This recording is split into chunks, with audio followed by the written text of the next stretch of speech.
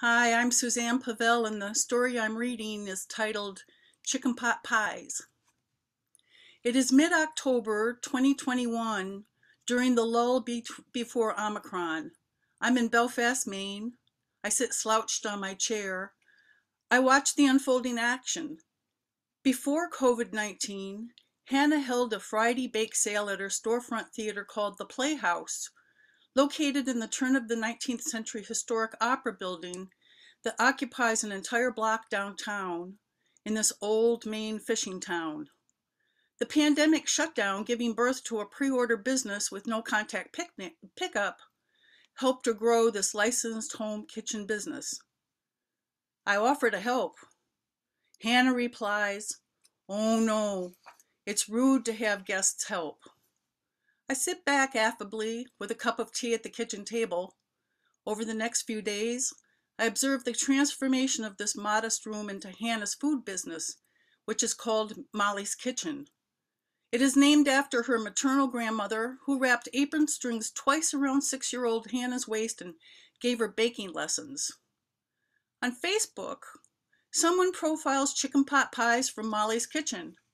When Hannah tallies up the responses to the emailed Molly's Kitchen flyer, she counts 28 ordered chicken pot pies, about double the usual amount of orders. Hannah has a method that organizes her Molly's Kitchen enterprise. She designs a menu on Tuesday. She distributes it by email on Wednesday.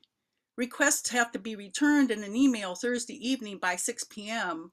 Well, probably smoke signals in Morse code would work, as long as that Thursday evening deadline is met. The ingredients are prepped starting Thursday around 8 p.m. for pickups on Saturday afternoon starting around 4 p.m. Without a doubt, Hannah pulls an all-nighter on Friday. Monday and Tuesday are recovery days.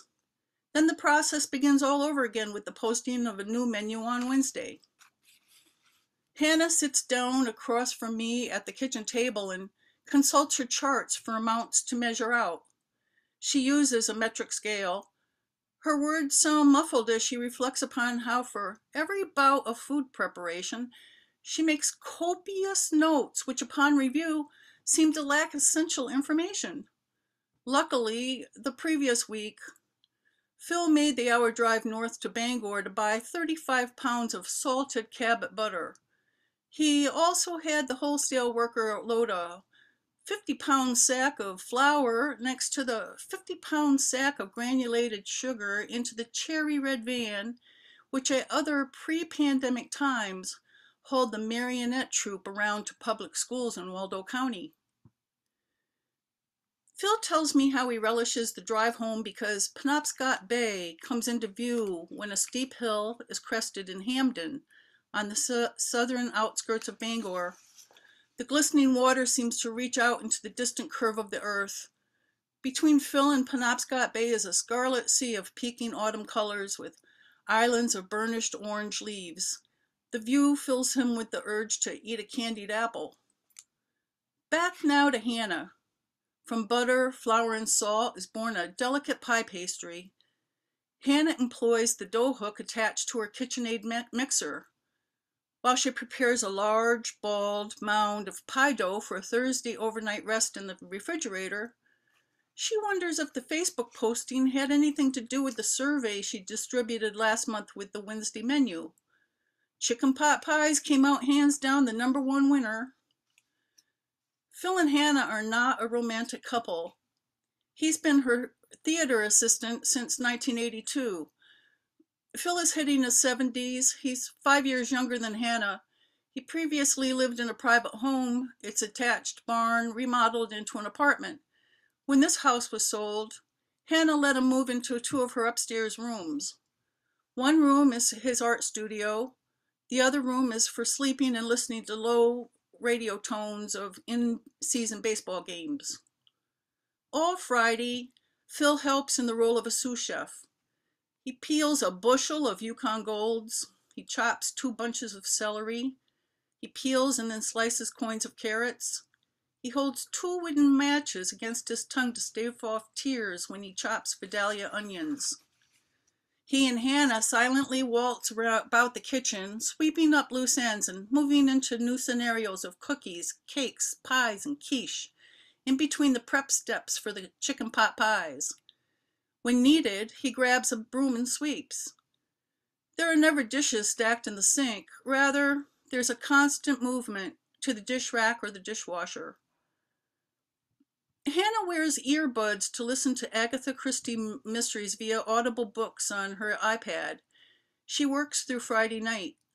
When Phil and I awaken, it is like a Christmas morning, with chicken pot pies magically abounding and 4 quiches, 2-layer cakes, and chocolate chip, peanut butter, and oatmeal raisin cookies, a dozen each. We test the batch of biscotti by each dunking one into our morning coffee, closing our eyes as we feel appreciation for Hannah's mastery of this crunchy treat. Many regular customers are older folks who have learned they can have a hot, home-cooked meal for a pretty cheap price. A 9-inch chicken pot pie costs $20. Cut into quarters to warm up, it provides 4 hearty meals at $5 each. Whenever a car pulls up, Hannah peers through the kitchen curtain. She's glad that Phil is usually out in the yard raking. He greets the newcomers. The customers enter the barn attached to her house, which was built in 1874. Tables are set up with the goods and packages labeled with the purchasers' names. It is operated with the New England tradition of an honor system where check or cash are left in a basket. Come Monday morning, I follow Phil into the yard. I stand close to a nearby patch of morning glories climbing a trellis. Phil digs a 2-foot deep hole on the inner edge of the garden. He pours in the carrots, potato, and onion skins. He tops it off with soil. He places an overturned large plastic garbage can on top. So far, no critters have burrowed underneath to dig up the scraps. And this composting means that the earth is doing the same thing over and over as Hannah does week after week in Molly's kitchen. Thank you.